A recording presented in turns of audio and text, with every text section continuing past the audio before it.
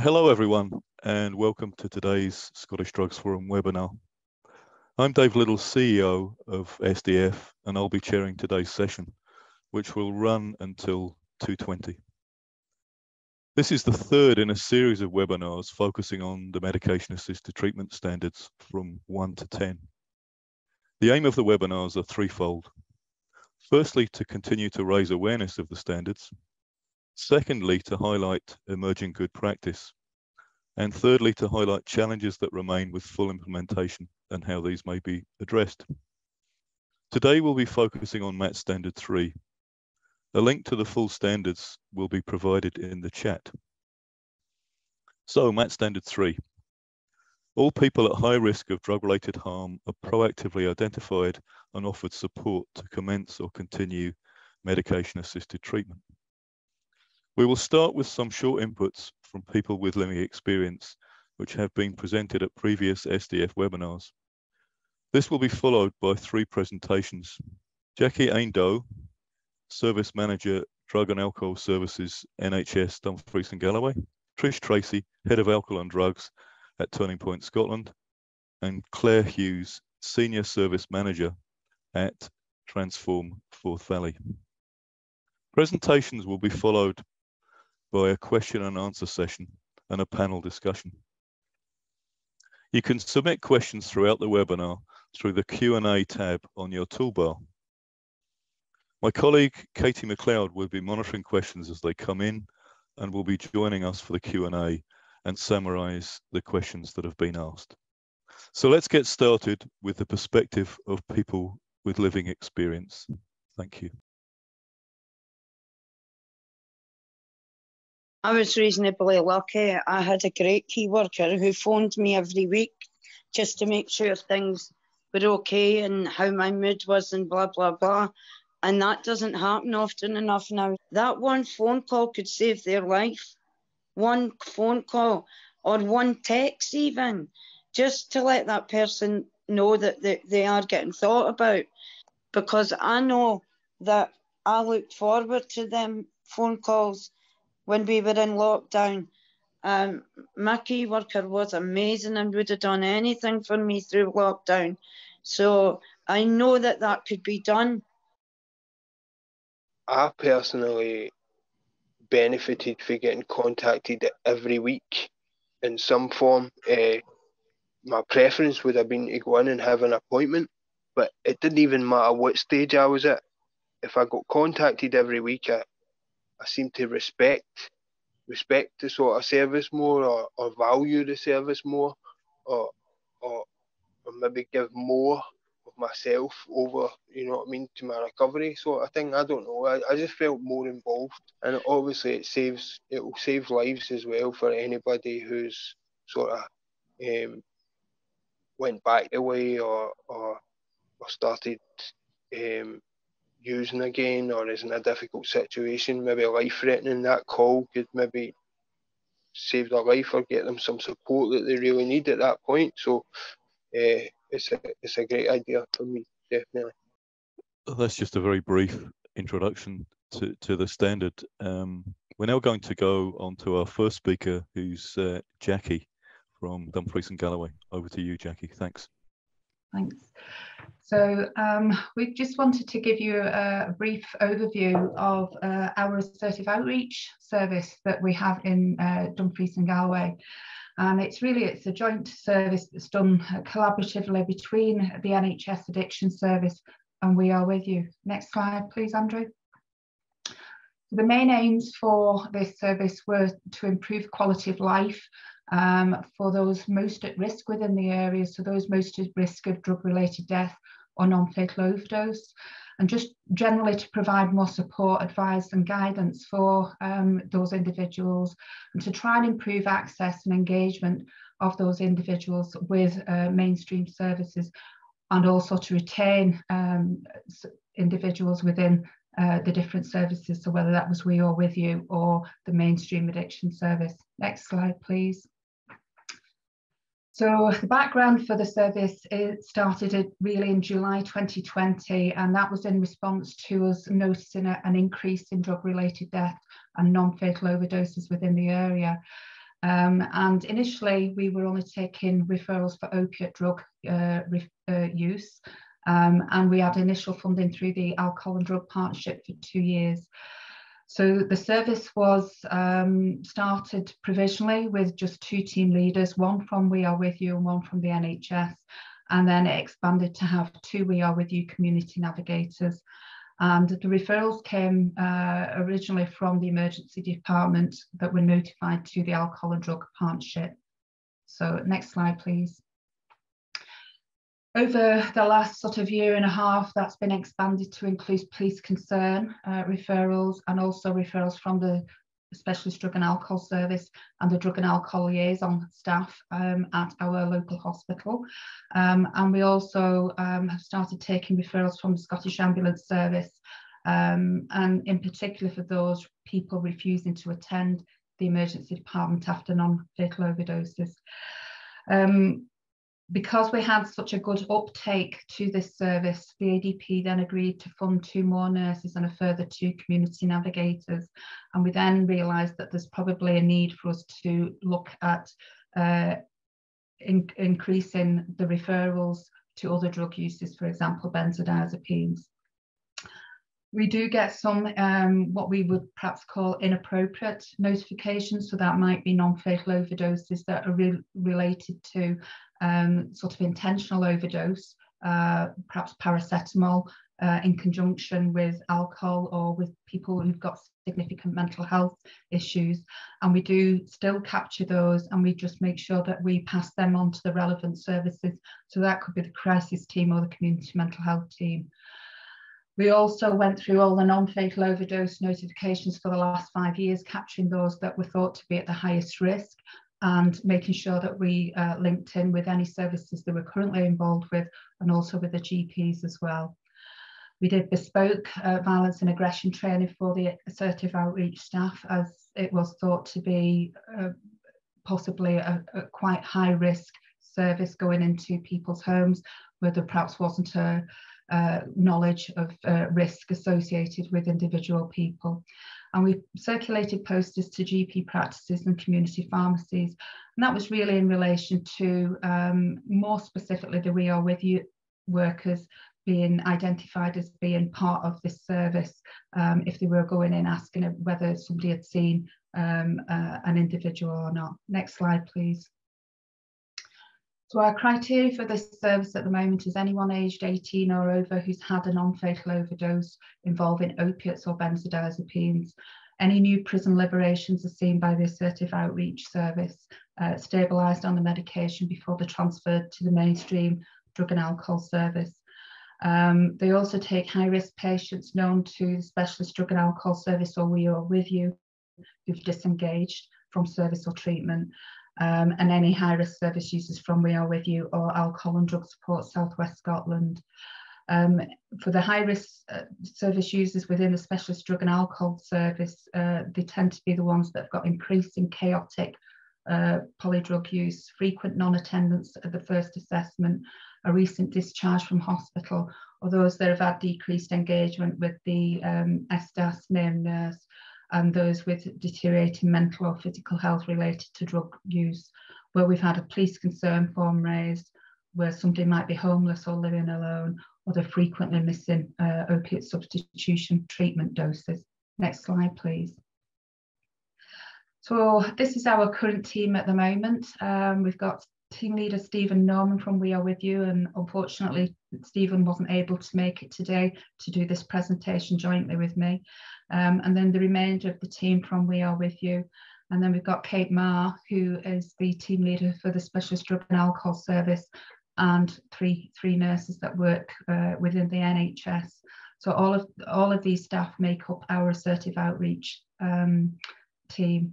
You can see a copy of the poster that we give out to the GP pharmacies. It's in need of updating, I'm afraid, because we have a few more names to add on to that poster at the moment. Next page, please. So what does our assertive outreach service do? We try and have a very much a holistic approach to what we provide to individuals, and that's really tailored to their drug use and to their individual needs. So it can be overdose awareness and harm reduction, naloxone training, accompanying them to appointments, starting or restarting opiate substitution treatment, bloodborne virus testing, vaccination, injecting site assessment, wound management advice, injecting equipment provision, food parcel provision, help with utilities, linking in with housing associations, physical and mental health support, linking in with social services, referral to advocacy services, and requesting police welfare checks where it's required. Next slide, please. So for our assertive outreach input, we aim to see the service user within 24 hours of referral, and it's a maximum of 72 hours if it's over the weekend. Currently, the service doesn't work weekends. There's no time constraint to involvement, so it could be a week or it could be 6 months. It's really dependent on that individual. The aim is to move to that individual to mainstream services as and when we're able to do that, and in conjunction with the person, and try and reduce risk. There can be multiple contacts per week, and there's a combination of face-to-face or telephone contacts to enable us to do that. And there's very much joint work with mainstream services between the Specialist Drug and Alcohol Service and We Are With You. When we look at discharge from assertive outreach, we can look at either discharging directly from them or transferring to another service or back to the Specialist Drug and Alcohol Service. And that's usually done in agreement jointly between the service user, the assertive outreach worker, and any other staff involved with the service user at that time. And it's a minimum of 2 attempts to contact with at least 24 hours between contacts. If a service user declines support, then contact's made 5 to 7 days later for a further attempt to engage with them. Next slide, please. So as I've mentioned before, it's very much a model of partnership working. Our NHS and We Are With You staff meet daily to discuss any new referrals or ongoing cases that they've got, and just look at sort of the progress that's being made with those service users and any decisions on who will see any new referrals. We have a quarterly assertive outreach steering group that's attended by the Alcohol and Drug Partnership, and quarterly team leaders catch up to discuss progress, changes, and any training requirements for the teams. Next slide, please. In terms of clinical governance, we do 6 monthly audit to look at referral rates and sources, the drug trends, response rates, periods of involvement, regional data, and further overdoses, etc. And we have developed key performance indicators for the assertive outreach service. There are 6 monthly reports to the Alcohol and Drug Partnership, and the service user and staff experiential questionnaires that are undertaken. And at the bottom there's just a few sort of examples of some of the feedback that we've had from service users and from staff. Next slide, please. So there has been some challenges, and there still is some challenges really when we're trying to run this service. So the main one has been the different documentation and risk assessment systems by each of the agencies involved, and trying to sort of overcome that. And unfortunately there does end up being some duplication as a result of that, but we're actively trying to resolve that at the moment. We have, much the same as I would imagine many other services within Scotland at the moment, have problems with recruitment, and we did have posts that were empty, specifically more so on the NHS side for a number of months, but thankfully we've now recruited to all of those. One of the other difficulties has been having non-medical prescribing input, and again, unfortunately, with us recruiting recently, we are still going to have to train staff up to do non-medical prescribing. Another issue has been having direct access to mental health services. So there's a lot of work going on within the team and also within both We Are With You and the Specialist Drug and Alcohol Service to look at how we can combat that. And probably the final issue is we recognise that, you know, it would be really good to be able to provide a 7-day assertive outreach cover. And as I said before, it's currently Monday to Friday, 9 AM till 5 PM. Next slide, please. So moving forward, what we're looking to achieve is a single point access documentation system We want to expand criteria to include other substances, for example, cocaine, alcohol, gabapentinoids, and open up referral sources to include community pharmacies, CMHT, social services and primary care. We are looking at amalgamating our drug and alcohol liaison service with the assertive outreach staff from the NHS perspective, and that hopefully will allow us to provide 7-day cover, especially if we can get support from We Are With You with regards to that. And we're looking at developing a pathway for direct access to mental health services, and hopefully having co-location where the staff can meet together rather than working in the separate areas. I think that's me. Thanks so much, Jackie. That's a great description of your service and currently how it operates and what you'd like to do in the future. If you have any questions to any of the speakers, please use the Q. Can I now ask Trish Tracy from Turning Point Scotland to present? Thanks, Trish. I'm going to tell you about the test of change that was funded through the Drug Death Task Force and CORA, the overdose response teams. The test of change started in November 2020 in Glasgow City, and that then stopped operating in Glasgow in March 2022. There was another service put in place then. It also expanded into North and South Lanarkshire, Renfrewshire, East Renfrewshire, East and Western Berkshire and Inverclyde, so the Greater Glasgow area except for Glasgow City. And the funding is currently in place until February 2023. Next slide, please. I'm going to talk to you about the aim of the response, how it operates, and we've had some independent evaluation. So I'm going to apologise in advance for stealing some of the slides of the independent evaluation interim report, and I'll explain that to you how that's operated, what the achievements and some quotes from service users, the recommendations from that evaluation. Thank you. Next slide.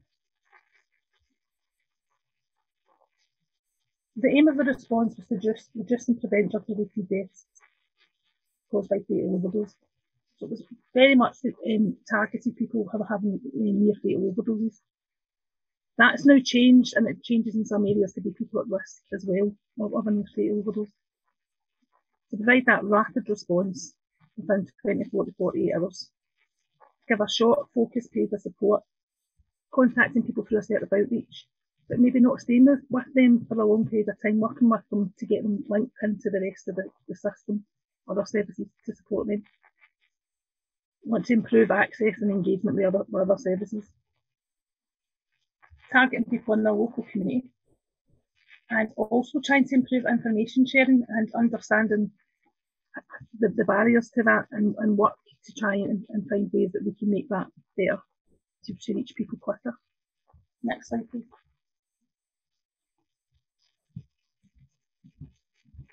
The service operates from 10 in the morning to 10 at night, 7 days per week. We were flexible with this to look at whether they would need to be later in the evening, and currently that's the hours that seem to be working quite well. Staff work in pairs. Obviously they have alert on their phone, and they'll go out and outreach to people in their communities. Try and call the person, but if they don't get them, they'll still go out and outreach them.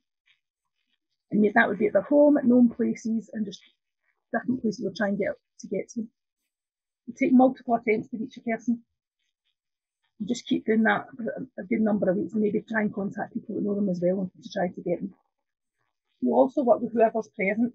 If there's a family member there, we'll work with them as well. We'll work within that box to get the right support at the right time for an individual. The team have a harm reduction kit with them as well, so they can do IEP or naloxone training. We'll also have sanitary products, anything other sort of thing that might be helpful for the person at that time.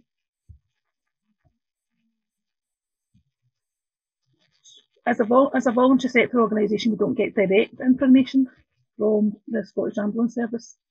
That will go to our NHS partners, and that's done differently in different areas about how we get that information. In some areas that's a hurdle, some it's secure email, other people it's via the phone, so it's quite different across all the different ADP areas that we're working on. We also have a free phone number as well, so that people can phone in direct. And we find Police Scotland and the Scottish Ambulance Service, with the person's consent, can call if they're not going with the ambulance. That can get that information much quicker to us. But we've also had family members and people that whose friends have overdosed going directly to the line as well. The information that we ask for is very basic. A telephone number and an address. So we take more information if the person's lost it, but we wouldn't use that as a barrier to still try to outreach to the person. Next slide, please. The independent evaluation, we commissioned Indigo House to evaluate the team, to the response. And there was an interim report in May 2022. And we're just a wee bit earlier in this webinar. The report will be available next month. It was a mixed method approach. We looked at all the data that the team were collecting, also had qualitative interviews with individuals that had received the response and their family members, and also partners through both surveys and follow-up interviews. There was also some workshops with staff to get their views on how it was operating and what the barriers were as well. Next slide, please.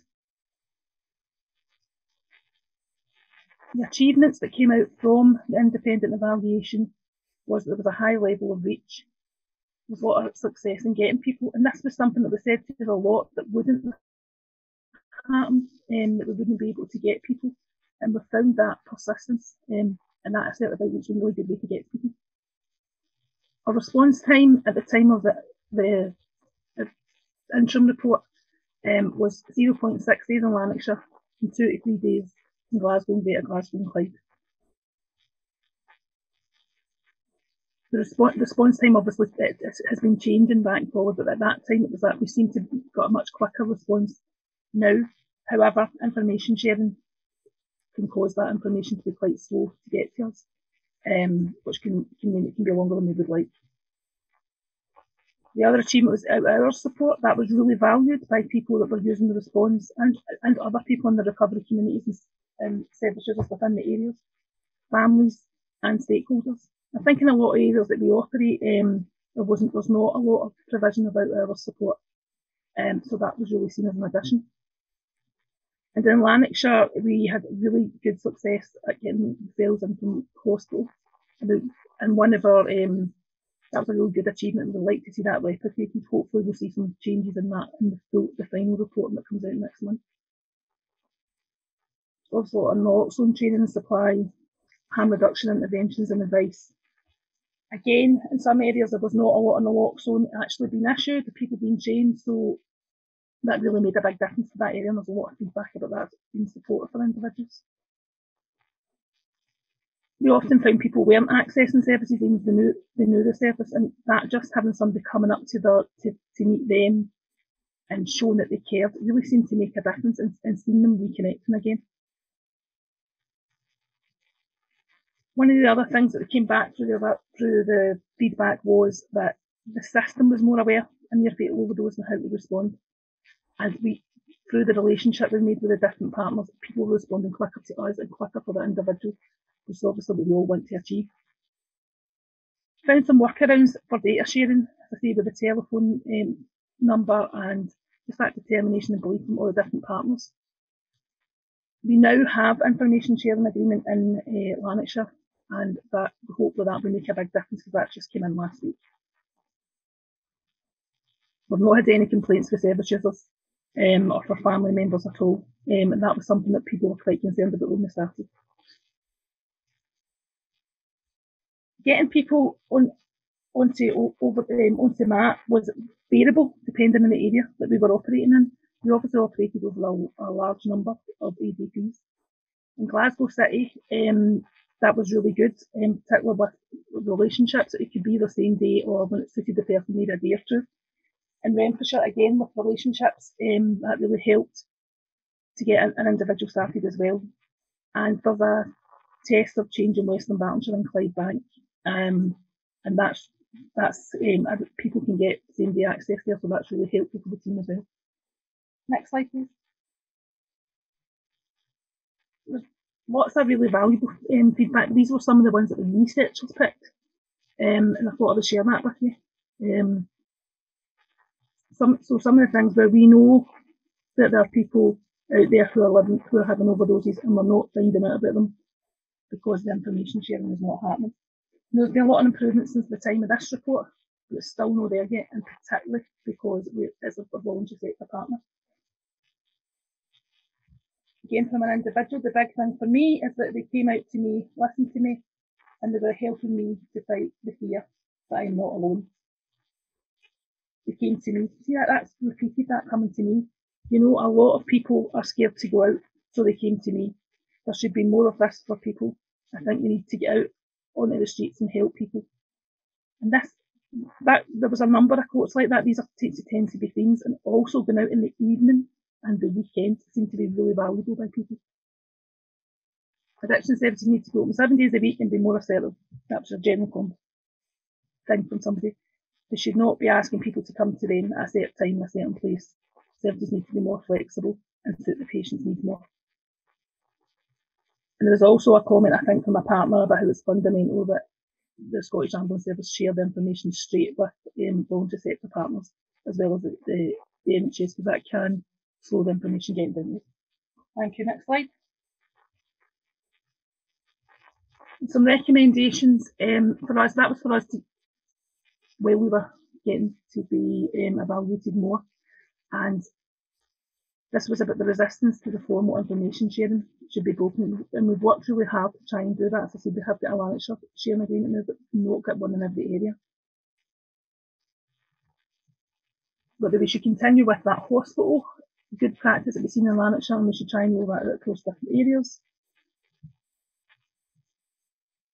And just that we should keep raising awareness of the project and working with our partners, which I think we've worked really hard to do. The next slide, please. That's me. Thanks very much. From Transform Forth Valley. Can I ask you to come and speak, Claire? Thanks. Just put on the wide screen now. So I'm Claire Hughes. I'm the Senior Service Manager at Transform Forth Valley. We're a third sector organisation which has got many different funders, from the Falkirk Health and Social Care Partnership, Falkirk Council itself, the Robertson's Trust and the Cora Foundation. We used to be known as Signpost Recovery just before the lockdown. In March 2020, we rebranded to be Transform Forth Valley, and in that we changed our core values and our mission statements and the work that we do. Our core values just now are compassion, inclusion, respect and partnership. Our mission statement is we are dedicated to empowering individuals and families to live a more fulfilled life. We work with partners to actively challenge inequalities and to achieve sustainable change. We offer a wide range of services to support individuals and their families who are impacted by substance use and/or societal, financial and health inequalities.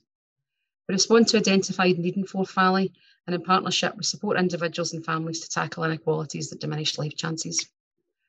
We consider the whole person building a firm foundation which an individual or family can achieve positive and lasting change.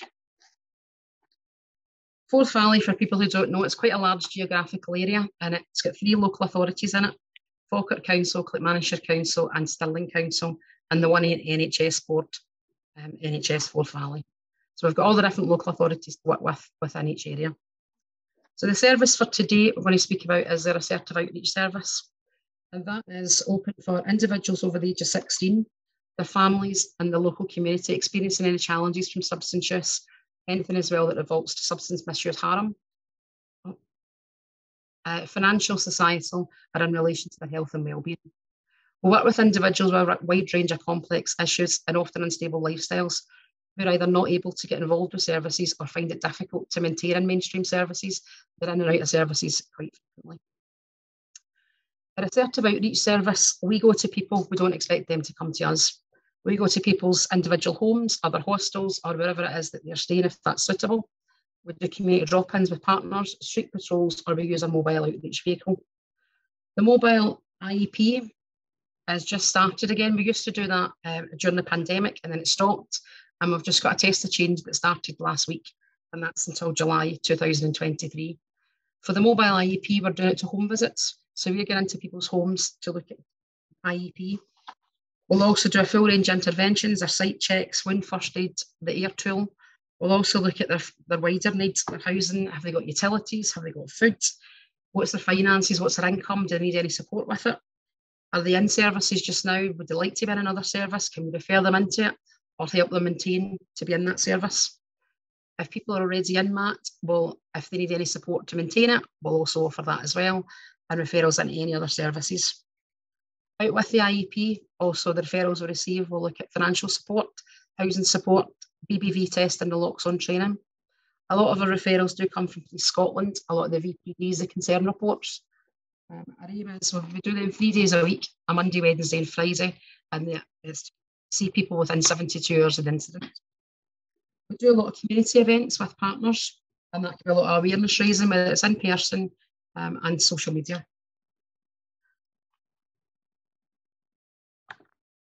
We also provide a lot of family support as well. If the families, not a lot of people we work with do have a lot of families that are with them, but if they do have them, we'll also offer families and work with Scottish families affected by alcohol and drugs. The outcomes that we're looking for is ask people to access new IEP services and support peer distribution. In Forth Valley, this is the first mobile service again since last year. There hasn't been anything there. And as you've seen from the map, it's a very large geographical area, and a lot of our rural areas don't have any IEP at all. So part of the test of change we're doing is working in more of the rural communities.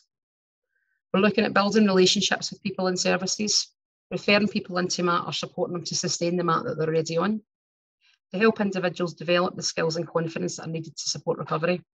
We work well with the recovery community, and we've got one recovery worker from our local recovery community that's seconded over on a 5-day basis for one of our teams.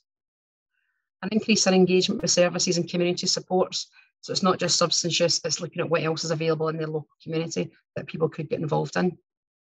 We look at identifying and reducing the barriers to support treatment or support, and we found that helps a lot by us going to the people to find out what it is that's reducing them from not getting into the services. An increase in retention of accommodation. Also within Transform, we've got a lot of other teams, and we've got Housing First team and some of our other services, so we're looking at help support people out with the addiction set of the assertive outreach service. Promote community safety and wellbeing, and ultimately to prevent drugs-related deaths and incidences of near-fatal overdoses, working assertively in the community. And definitely by us going to people, it does help. We find a lot of unmet needs and a lot of hidden harm in people's houses. A lot of people that have never been known to services or have been to services in the past but not been for a long time, we find them within these properties. And that's the main bit about our assertive outreach service. A lot of the other parts of the services we do in Transform support people after they've been to our outreach service if they want to maintain longer term within treatment service, before treatment services, or further support to get into the services. We'll do that as well. Great, thanks very much, Claire. If you want to stay on camera, and if I can ask everyone else to come back, and my colleague Katie. But yeah, a couple of questions that have come up, you know, kind of while we've been talking as well. So one of the first ones was around how challenging is it to get same-day prescribing for people that need it, and what are the barriers? So that's the first question. Okay, thanks. We'll take that first. Jackie, do you want to start with that one? Yeah, it has been incredibly challenging. Previously, we did have one nurse that was a non-medical prescriber. Unfortunately, she left, and as I say, we've recruited 2 new nurses in now, neither of whom are non-medical prescribers. So it does create a challenge for us. It does mean at the moment that if we're looking to restart patients on treatment or start them on treatment from fresh, those patients have got to be brought up to the mainstream service to see somebody to get started on treatment. So our hope is that over the next sort of 12 months or 6 months rather, that we'll try and get both the new nurses onto the non-medical prescribing course to try and sort of address that, and obviously that will be so much of an issue then. Okay, thanks Jackie. Claire. For our service, we don't do any prescribing. We would refer into the Community Alcohol and Drug Partnership. And in Forth Valley, it's just been piloted in the Stirling area, the same-day prescribing. Okay, and is that possible for people you refer in to receive that? Yes.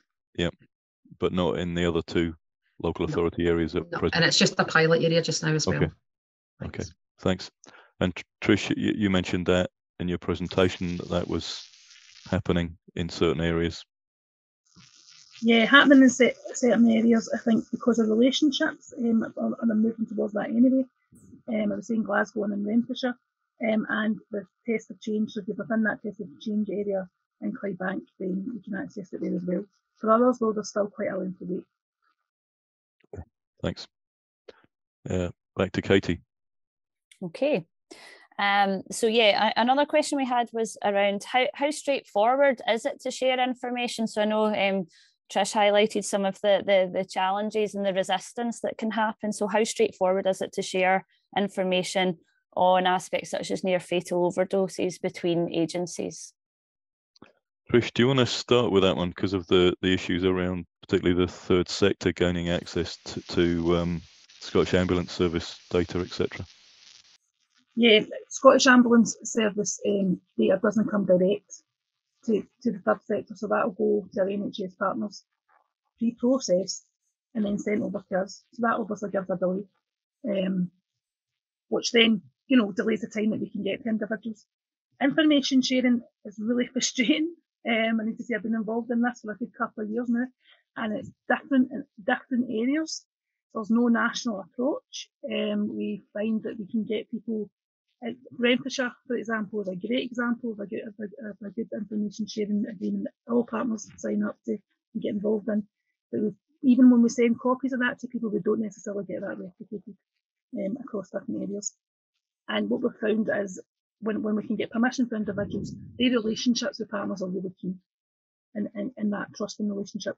And often that's not always the case for the third sector. You're not always trusted, or the professional approach isn't always trusted, and that really came out in our evaluation report. So it's kind of two things. The way partnerships are key to information sharing as well as the formal information sharing agreements. Yeah, thanks Trish. And Jackie, obviously your service is a partnership with We Are With You. Have you had similar issues around data sharing? We did initially when we very first set this up, but I guess we're perhaps in a slightly better position than Claire and Trish, in that we only have one ADP and it is only the two services that are involved. We Are With You and the mainstream drug and alcohol service. So we have an information sharing agreement with the Scottish Ambulance Service and with our emergency department. All the referrals come through to our alcohol and drug partnership, and we only have the one, as I said. So, and they put on a spreadsheet, and then they come through every morning. They come through to the huddle, to the assertive outreach huddle. So both sets of staff from NHS and We Are With You sit in on that huddle and have access to that information then through that. So information sharing for us at the moment isn't an issue for us. Okay, thanks, Jackie. Claire, I know your service operates a bit differently, but do you want anything to add to that? Yeah, it's just a bit different. We've got 2 ADPs and 3 local authorities within Forth Valley, and each one's different. Not everybody's in the same information sharing. So some people you can get more access to, and as Trish said, a lot of it's down to relationships. When the person gives consent and permission, it makes it much easier as well, that we can do that way. Regarding the NFO stuff, that's from SAS, but that goes to NHS and CGL in the area. So we don't access that. A lot of it's through word of mouth, or if the NFO nurse refers the person into us within the 24 hours that she sees them, we find out that way. Okay, thanks Claire. Katie. Yeah, and just off the back of that question, we've just kind of had a related question just about any sort of insights from the panel about which service has taken the lead in developing the information sharing policy, or how that's worked for you. If you could say something about that, thank you. Jackie, do you want to answer that first? Yeah, I would say it was very much our alcohol and drug partnership that took the lead in doing the work around the information sharing, specifically with the Scottish Ambulance Service and with the emergency department. So they did most of the footwork, the legwork really around that and the agreements. It did take, especially with the Scottish Ambulance Service, I think it took approximately a year to kind of get that consent to kind of go through that. Trish? Different in different areas, sorry, my same answer again. different areas. We will send templates, we will help as much as we can to help people. But yeah, it tends to be different.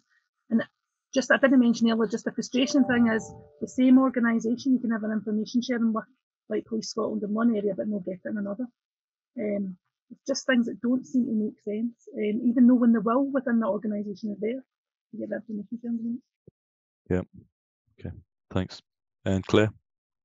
Because we're third sector as well, a lot of it's different. We used to have more information sharing when we used to prescribe. That when we rebranded to be Transform, we stopped the prescribing part, that went to another EDP part of the service. So again, the ISA's all changed, and just said before, it's individual services, and not every service, as Trish said, has got the same through the same department. Yep. So you need a different one for each department as well. Okay, thanks. Katie? Yeah, and we have another question, and I'm going to presume that this is in the context of same-day prescribing and maybe accessible through assertive outreach, but the question is around checks that are done to prevent renal liver injuries when prescribing medication-assisted treatment. Okay, I think I'll direct that to Jackie, I guess. Sorry, Jackie. All right. Yeah, I mean, normally you would kind of do those checks, but we do try and start patients on same-day treatment if we can, and send the checks off at the same time to kind of do that. So far, we haven't had any issues with this, but it is really about trying to sort of be opportunistic and get people on treatment. A lot of the time we do check. The nurses have all got sort of iPads and laptops and iPhones, so they are able to check on systems to see if any bloods have been done recently, and they are able to take bloods and get them sent off that day. So usually the results are back fairly quickly, either that same day or the day after to do that. Sometimes it's all not, even though you would like to try and get patients on treatment that same day, you can't. It depends on what they've taken that day, etc. So sometimes it's a case of going back the following day then and trying to start them on treatment the following day. Okay, thanks, Jackie. I think that covers that question. Yeah, no, that's great. And then the next question is just sort of referring to the sort of change in drug trends that are around, and particularly asking about successful approaches to engaging non-opiate users. Claire, do you want to go first? We have quite a lot of alcohol users as well. Not as many as our drug users, but the alcohol users, as an ADP, we were meeting this week to look at, because a lot of the mat's all towards drugs, and there is a whole population. A lot of the time the alcohol users we get, they're already dependent, they're problematic. So we are looking at further ways with other partners how we can access people that are still managing their lifestyle just now, but alcohol is just starting to become problematic, but not a huge issue. So that's work that we're still ongoing just now. Okay, thanks Claire. Trish? The majority of the people we work with have had a near fatal overdose, so we get the people who have had that come through to us. A lot of benzodiazepines and a lot of follow drug use. So I think, I suppose a bit of that question is around, is the assertive outreach model helping us in terms of gathering information on new trends, if you like, quicker than we might otherwise get them? Do you want to come back on that point, Trish? Is that your experience or not really? I think whatever we see, we can feed back in. So yeah, I'm not entirely sure if it is, but certainly it seems to be the same. Like the increase in benzodiazepines seems to be a big thing that we're seeing. We've not really seen anything new that I can think of at the moment. But I would say that if there was something, we would pick it up. Okay, well, and what about changes in benzo use as such? Would that be something that you might pick up? Yeah. In terms of the different benzos? Yeah, it would be if the person who had an overdose was using benzo, then yeah. Yeah. Okay. And we certainly have systems to keep that information back in when we see new things. Jackie, do you want to add to that? Yeah, just agree with Trish, really. We do sometimes find out about different drugs that are being taken as a result of the assertive outreach staff going out and seeing patients. And we recognise, I think we've recognised fairly quickly that it isn't just a case of looking at near fatal opiate overdoses, that benzodiazepines are playing a big part at the moment, as is alcohol. And we're also seeing gabapentinoids as well included in the mix as well. And cocaine is another big factor for us as well. So I think it's, the scope is there for assertive outreach really to start to include a lot of the other polydrug use and not just specifically around opiates. And you were saying, Jackie, that you would hope to do that within your service going forward. Yeah, the biggest barrier to that has been our staffing situation, really, and the difficulty in recruiting. Once we have the current staff sort of in post, and we've managed to kind of get them up to speed with everything, because there's a period of induction obviously required for these staff, we are hoping to look at sort of increasing that range of drugs that we would start to look at within the service. Thanks very much. Katie. Thanks. Yeah, and I guess the other part of that question was, were there particular successful approaches to that wider sort of group that we were speaking about that might not be using opiates as well? I guess my sense, I guess, from the services is that actually, it's quite narrowly focused, apart from Transform, looking at opiate overdoses. Would that be right, Trish? Looking at whatever's in the overdose, and there's usually opiates. Sometimes it's just benzodiazepines, but I don't think we're quite reaching the other groups, Katie, that you're talking about. I think, yeah, as Jackie has said, people with cocaine, and all the other gabapentins, everything that's in that, probably drug users, I think, the overdoses that we've seen. Yeah, absolutely. And Claire? Yeah, cocaine's a big thing that we've got just now as well. Because we don't get to see the NFO things, a lot of it's just when the workers make the referrals in, so we get to know what drugs is there. Often the person telling us themselves what they think they're buying, but what is showing up in their system, or what we can send off to Wedinos, the lab, to see what it is they think they're buying, what their effects are compared to what is actually in the drug. So that's pretty good, having that service. Okay, yeah, thanks. One of the questions that I had from your presentations was around the proportion of people that actually you're able to make contact with from the referrals.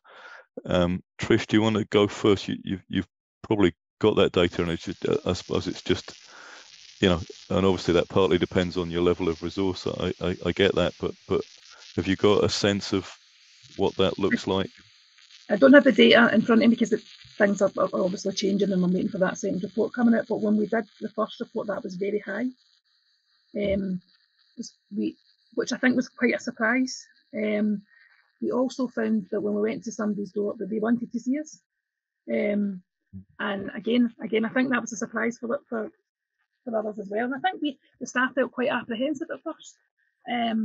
But the more they got that positive response, then the better that was, the more confident they were at delivering. So I would say, I don't want to quote a number because it keeps changing, but I think it's higher than you would expect. Okay, so you're higher than 50% anyway, certainly. Yeah, probably maybe near the 80%. Okay. I think. Yeah. Okay. And Jackie. Yeah, I think the same for us, Dave. I would say it's definitely more than 50%. I couldn't give you the exact figures at the moment. I would say the same, that the response has been very positive to that. We don't get a lot of people declining input from assertive outreach. I think that's down to some of the persistence, really, from the staff and the ways that they're able to make contact. And it's not just a case of telephoning and waiting for somebody to kind of get back to you about it. That it is that very much that proactive approach, really, and going and chapping on doors and things like that. Okay, thanks very much. Katie. Okay, so yeah, we have another question just about how assertive outreach services can sort of integrate with mainstream services. So, obviously not all mainstream services will have an outreach approach, and so that people will maybe need to attend set appointment times and venues. So the questions around, do assertive outreach projects find people will follow up to those other external appointments? Trish, do you want to take that first? My opinion is there are quite a number of assertive outreach services, and they work better at engaging with people. I think what you can do is that the assertive outreach service can help get the person to the service. I find that helps, rather than expecting them just to go to the appointment themselves. That doesn't always work. And obviously everybody's different, and some individuals will do that. But some people find it really difficult to get through that door. So I think having a worker to go with them helps. But the more assertive outreach services, in my opinion, from my experience, is the better we are at reaching people. Does that raise questions about the other services and how they're operated as well, Trish? I suppose it's a bit of resources, isn't it? you know, and we need more investment so that we can offer more assertive outreach. And maybe it's also about how we design our services and how we think about them as well. Yeah. And particularly assertive outreach for people that are not engaging well and that we've not seen. Yeah. Claire, do you want to comment on that? Yeah, again, it varies depending on which service they're going to, but a lot of the time, if we can actively go along with them, or if we can phone the worker on their behalf if they give us permission to update on what their challenges and barriers might be. Why have they not been attending? What's difficult? Is it the clinic that they're going to? They don't like the building? Is it other people that's there? Is there stigma outside it? We found that helps really well. Because there's not that many services in our areas as well. We tend to know a lot of the other workers, so that makes a huge difference. But definitely going to people's doors and going to them makes a huge difference. Yep, thanks, Claire. Jackie?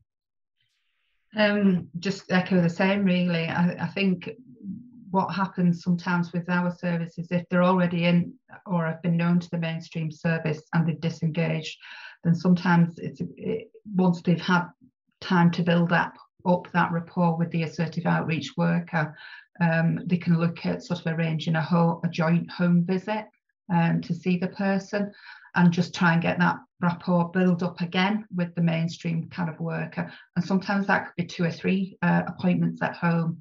Not forcing the issue that you've got to actually physically attend an appointment at the mainstream service on your own. And it can be that bit about accompanying them as well to their appointment, especially the first one. Thanks, Jackie. Katie? Yeah, I guess just off the back of that as well, just thinking about, obviously the flexibility of opening times that the assertive outreach teams have, are there sort of peak times that you're noticing that actually mainstream services could learn from in terms of extending their hours? Because, as we know, they often might be running until 4:30 or something like that. So I'm curious what the learning is from the assertive outreach work for times. Trish, I guess that's probably to you really, in terms of the fact that you did a 10 a.m. to 10 p.m. service. Yeah, weekends in particular. I think people want services at weekends. Maybe that's because there's no other services there, but definitely I can't really tell you where the trends are because I don't have that information in front of me, but definitely evenings and weekends are definitely when we're updating. Actually, some people have suggested that they should be open to later. I'm not entirely sure about that. You've got to think about safety, but maybe if we had staff available, maybe in hospitals that people could drop into or different areas, maybe that would help. Certainly the out of hours does make a difference to people, and I think it's just my experience is people don't tend to attend morning appointments anyway, so even just pushing that afternoon into the evening, I think would be a good start towards engaging more people. Thanks, Trish. Jackie, I know you were wanting to extend the hours of your service. Have you got any thoughts on that as well? Yeah, I totally agree. I mean, for us, I think at the moment it's about looking at trying to provide weekend kind of cover. At the moment, our drug and alcohol liaison service kind of does a bit of not so much outreach, but the assertive kind of bit. They'll pick up the near fatal overdoses over the weekend. They're notified through the emergency department, and they'll perhaps try and make contact with that person, but they're very much based in the hospital at that time. So unless the person comes up to the hospital, they wouldn't be able to go out and see them. So this is why we've started to look at amalgamating the drug and alcohol liaison service with assertive outreach, so that we will have a bigger staff cohort, if you like, that will enable us to cover 7 days a week. Claire? Yeah, we're only Monday to Friday as well, but definitely I think the evenings, we used to do back shifts before, and we're not doing that just now, but that definitely did help. Because mornings, we've got a lot of missed appointments in mornings, or not as many people come to any community events in the morning as well. So more funding's required to go into even more evenings and weekends to get additional staff. And maybe linked to that is the issue of dispersed rural communities as well. Claire, do you want to talk a bit about that from your perspective? How challenging is that? Yeah, because a lot of the rural areas, even from if we're in Alloa, it can take us over an hour travelling by car to certain areas. So if somebody's using a bus, it can be several buses. It can take half a day to get to an appointment. So if they're limited on money, they're needing drugs, or they're in withdrawals, that's not a nice journey to make. So the more that we can go to these rural communities, but it's finding ways to go to the communities. It's not stigmatising for people as well, that people then don't feel that they're being watched and people are noticing them. So it's getting that fine balance. But a lot of the time, the community police help us identify who people are, and our biggest referrals and for the outreach service is Police Scotland, because they're getting into a lot more houses that we're not seeing as well, or they're seeing a lot more people that's maybe deteriorating a little bit or needing a little bit more support, or they know their family, their wider family. But that definitely helps for the rural communities. Yep. Okay. Thanks. And Jackie, obviously Dumfries and Galloway is even more rural. Yeah, we have exactly the same issues. For our staff, you know, just doing 1 or 2 appointments, it could be at either end of the region, and you've lost a lot of sort of clinical time then with due to travelling in between kind of spots. So that is one of the barriers, I think, or not so much a barrier but a challenge really in running an assertive outreach service is having that capacity to cover, you know, large sort of rural areas. Thanks. Trish, anything to add to that? Yeah, I think it affects response time, because if you're having to travel 3 hours sometimes to get an individual, it means you can't see as many individuals in a day. I also think something that we're going to need to consider that's this challenge for that is the cost of travelling. Obviously, Claire touched on the services of an individual themselves, but also to run that service, the cost of petrol. I expect in staff that sometimes on lower pay to be paying to run in their own cars, you know, and that the cost of the wear and tear of the amount of miles, because the amount of miles that the teams are doing is an awful lot. Thousands of miles sometimes, you know, just going from maybe one area of Lanarkshire to the other, or Western Bartonshire to Renfrewshire, something, you know. Yeah, we really need to consider that when we're designing these models as well, and factor the time travel in so that we get better coverage. Okay, no, that's helpful. Thanks, Katie.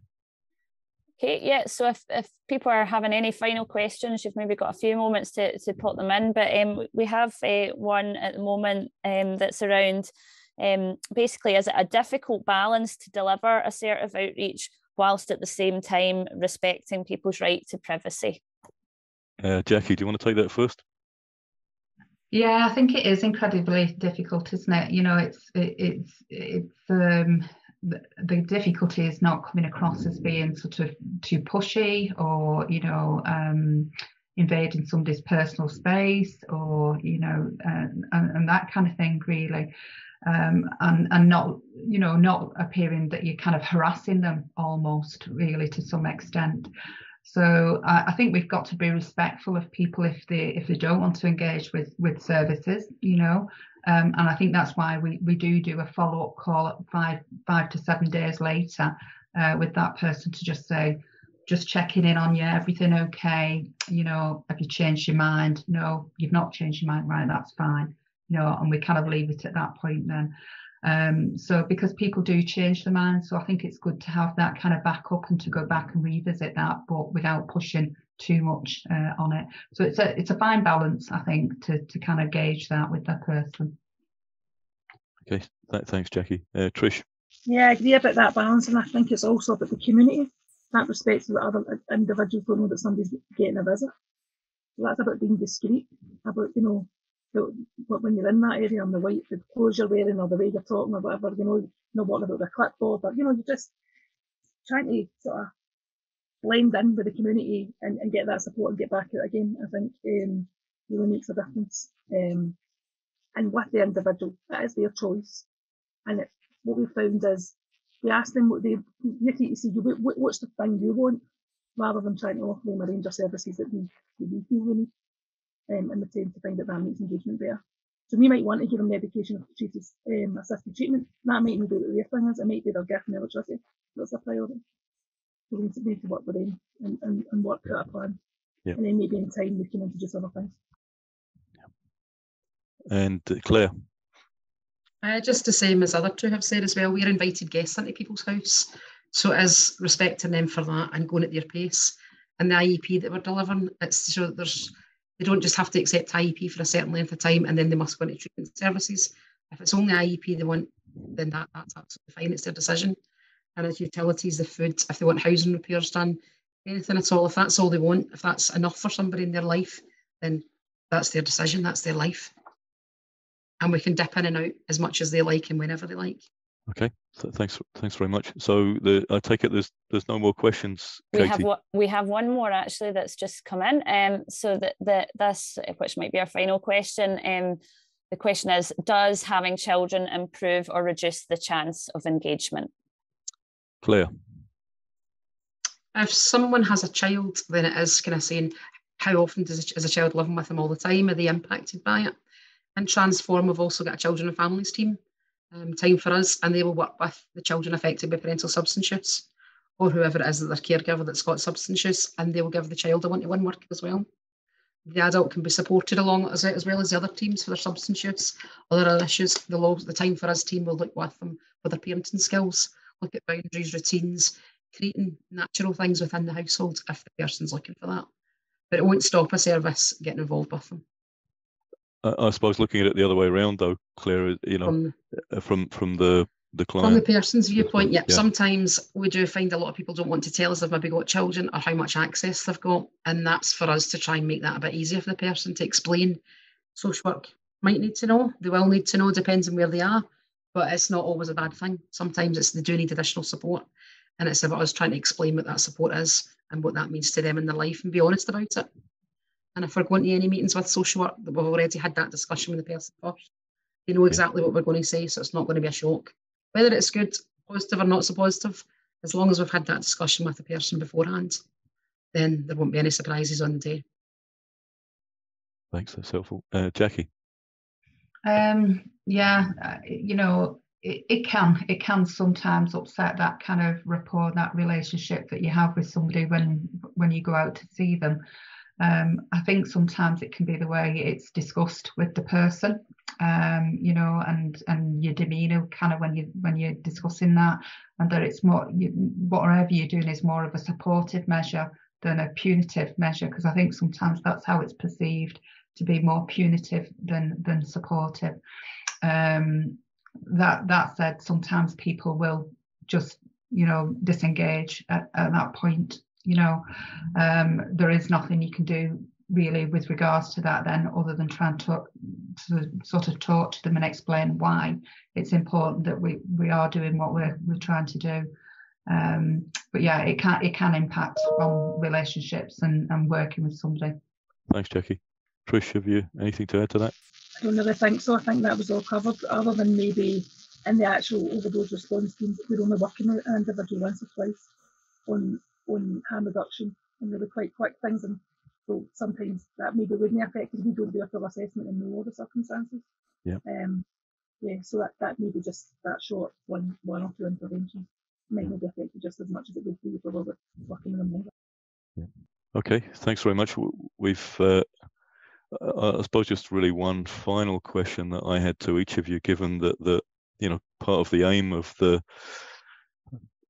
webinar is to promote implementation of MAT Standard 3 and also highlight some of the challenges.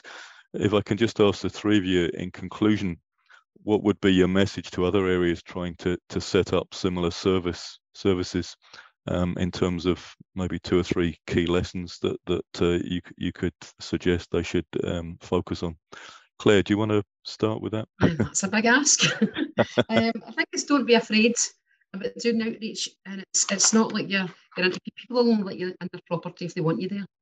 They will quite easily say no at the door, so it's not like you're encroaching on their time. But always be respectful. It's their property, it's their house, their belongings you're in. Be there when you say you're going to be there. If you're going to be doing a drop-in or you're doing an outreach or wherever you're going to be, if you've told people you'll be there, then we need to commit to that. Thanks very much. And Jackie?